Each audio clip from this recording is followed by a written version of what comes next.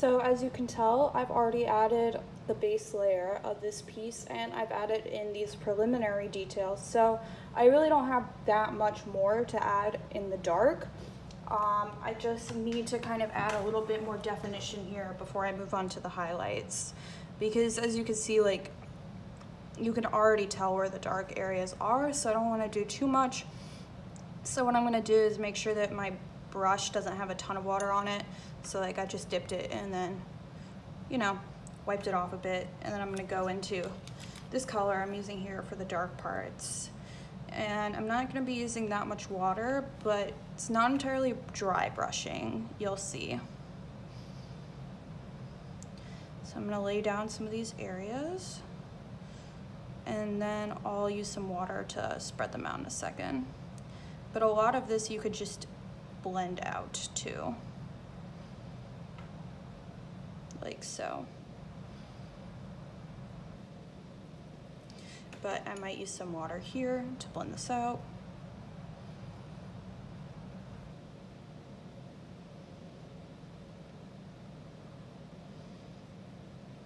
But the importance is to make sure that you blend everything so that it looks like it's really smooth and there isn't like chunky differences between the colors that you're using for light and dark.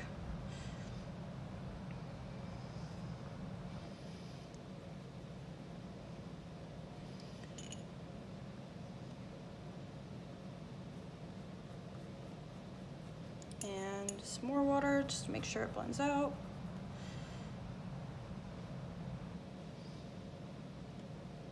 But I'm going to go back in and add some highlights as the final step when this layer is dry. So if I do accidentally get some parts a little too dark, then it's okay. I can still fix it. And that's really the beauty of watercolor, is that like nothing is permanent really. So you can always add water or more color and fix things later.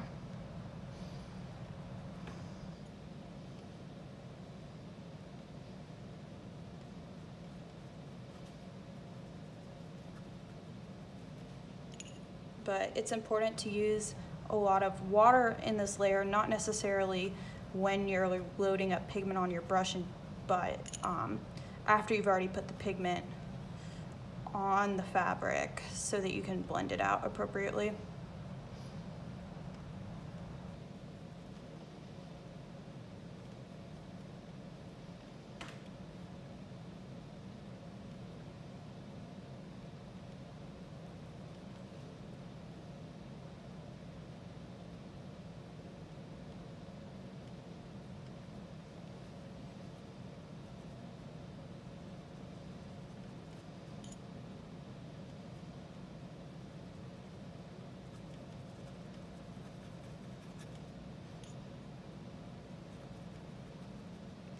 And don't panic if you see kind of like spots like this. They'll dry and it'll look uniform, I promise. And if it doesn't, well, you could just add some more water and fix it.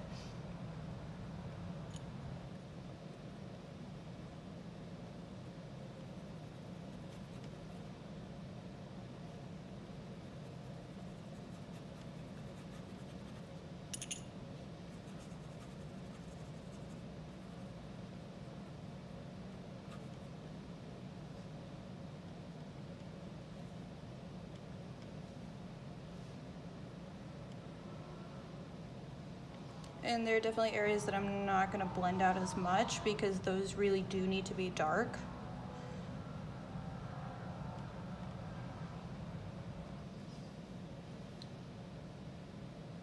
But you'll see.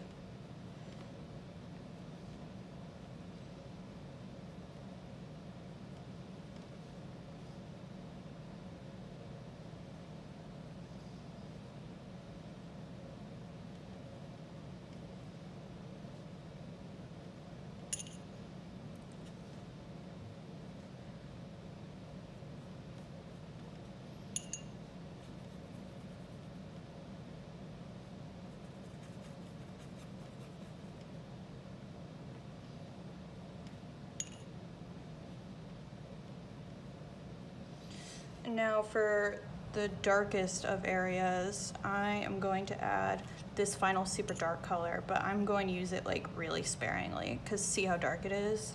So before I even add anything, I definitely want to brush off most of what's on my brush so I can only have a tiny bit on there. Because you definitely want contrast, but you don't want too much contrast. Otherwise it doesn't look realistic anymore.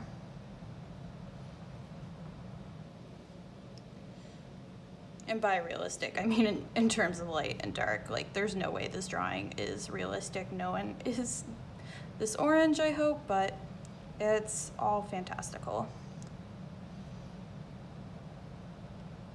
And with this darkest color, you really want to make sure you blend it out. Like so.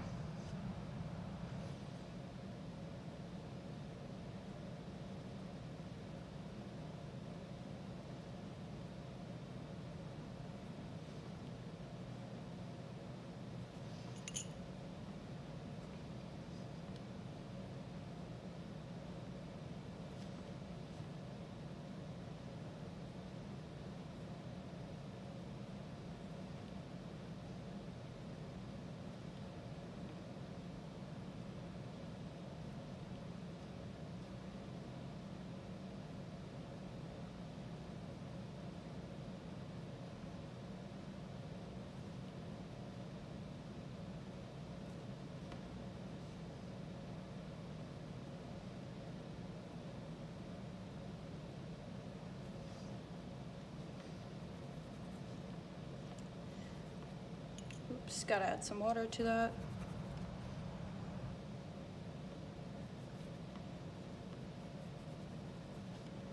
Really want to make that cheekbone pop.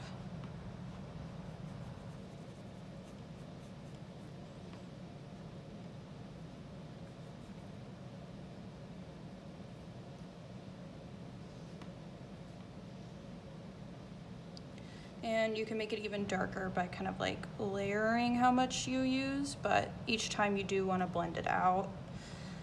But then you can add more and blend that out too.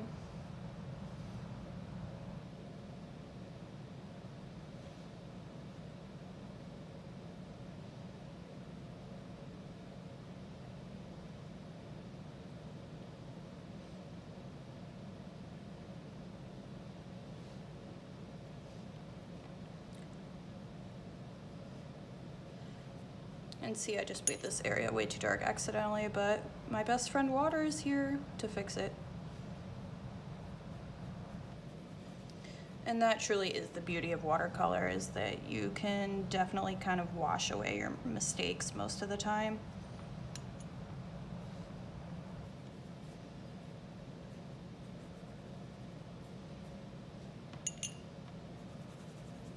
Just gotta make sure this all blends out.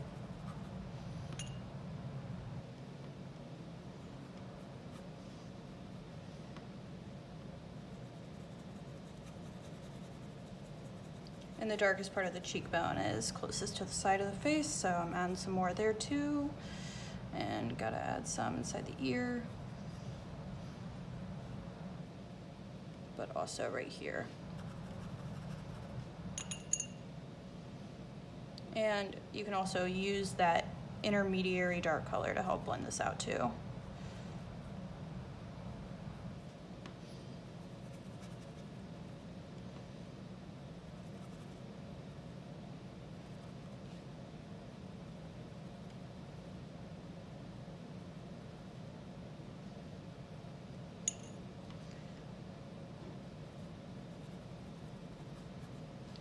So eventually, you know, you're gonna wanna have the whole thing covered in water again, just to make sure that you actually blended everything.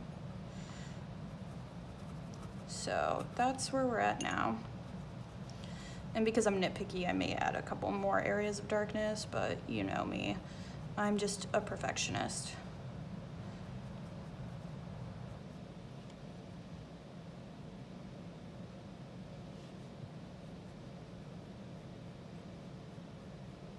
And don't worry, I'll highlight this in a bit, so that's all okay.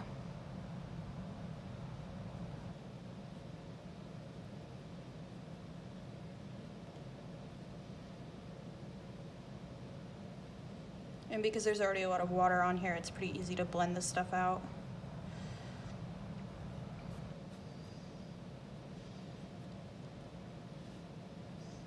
All right, and I think we're done with round 2 of this color edition. So as you could tell, there's a lot more definition here now.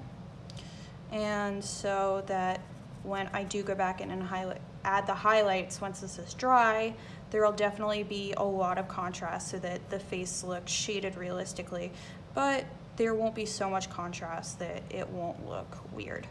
So, sorry, I'm such a perfectionist. I really like to make sure everything is super blended and that everything looks consistent on here.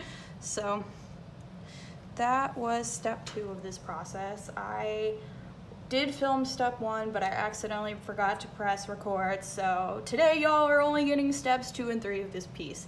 So thanks for watching. I hope you enjoyed it. Go look on my IGTV and YouTube because I have more tutorials like this. And I hope you enjoyed it. Bye.